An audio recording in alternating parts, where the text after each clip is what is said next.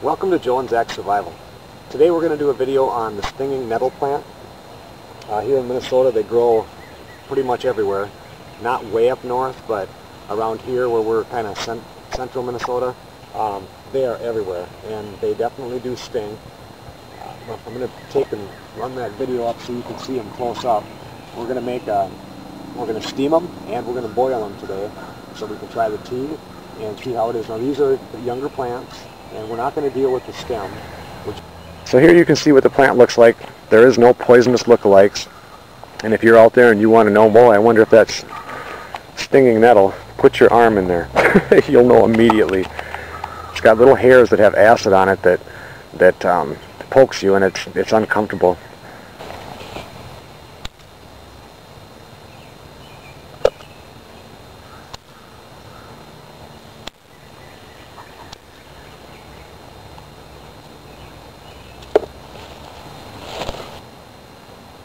One thing to keep in mind when you're picking these, you want to wear a leather glove or like I have these, just like a cotton or whatever kind of glove, because if you wear a plastic glove like a surgical glove or something like that you buy in the store there, it'll sting right through that.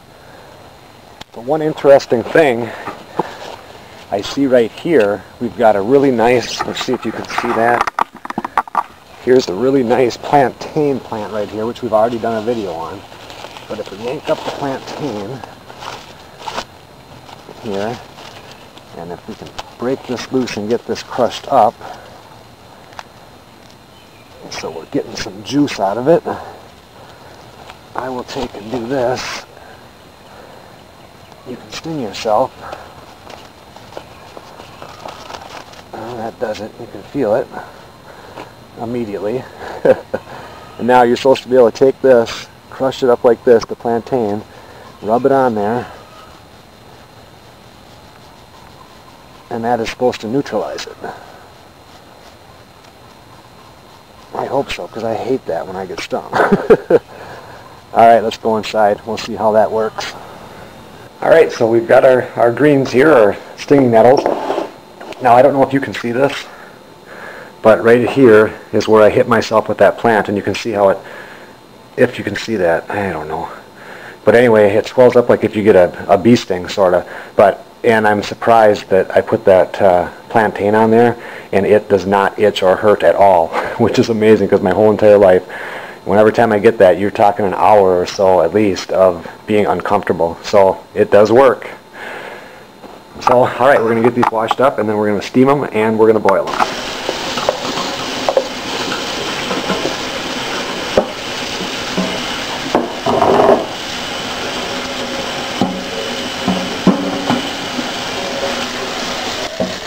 I'm going to fill this can up to use as my steamer. I'm going to throw some of it in here and we'll boil it up, make a little tea, see how that one turns out. Okay, we're just letting our water boil. Oh, look what we got here. What does that time say? 10:55 in the morning? And look at my little taste tester that just rolled out of bed. Zach. We're doing some stinging nettles. I'll have some cooked up for you in a minute. Well, we've got our water up to a boil, so we're going to take and put some of these in for steaming.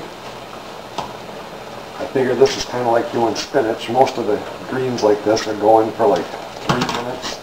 I'm definitely going to do 5 minutes because the heat is what gets rid of that stinger part, and unless I want to eat plantain right after eating this, I'd rather make sure it's done right. So let's put that in there for steaming.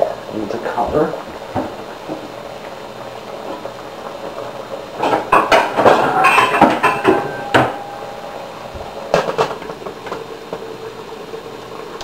And we'll put some in here.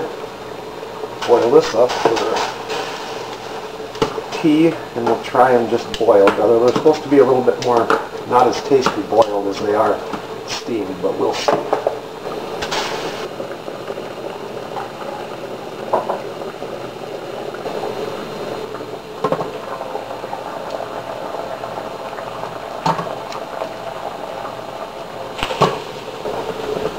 Okay, so these have been steamed for about 5 minutes.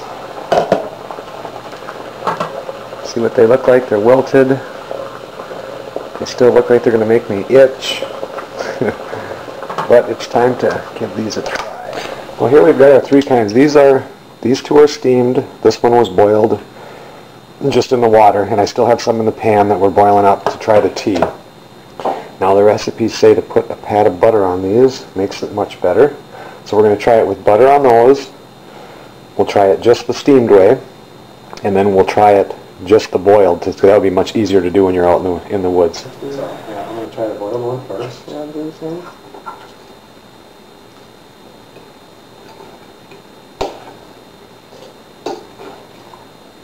How does it taste? It's not bad. Doesn't taste bitter at all.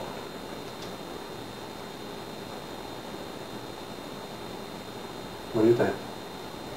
It's kind of mushy. Well, it's kind of like spinach, but yeah.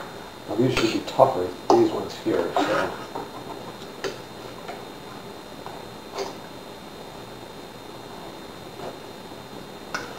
These ones are more like those plants we pick that are on like the side of the road randomly. Those, they look like clovers. Which ones? The clover-like things. Oh. Yeah. That wasn't too bad. Let's try the butter one.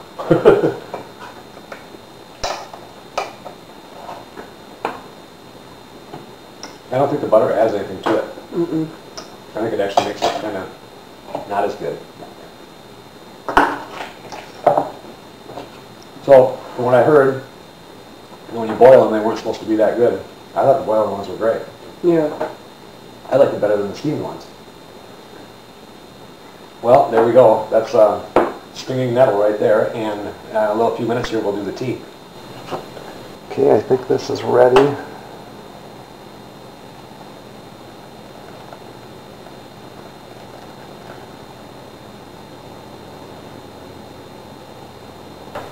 Well, we're going to try it 2 different ways.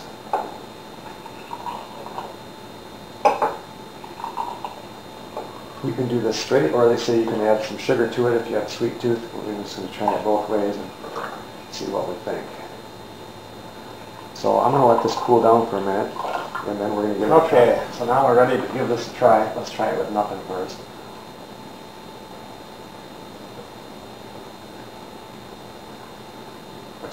It's pretty rich. It's got like a deep flavor, kind of like a dark green taste to it. Yeah. I don't mind that at all, but it does taste like you're drinking the plant. And it kind of smells like fish. Does it? Oh, it does have kind of a fishy smell to it. Yeah. Huh. Alright, let's try it with a little bit of sugar. I'll put yours in before I get it wet.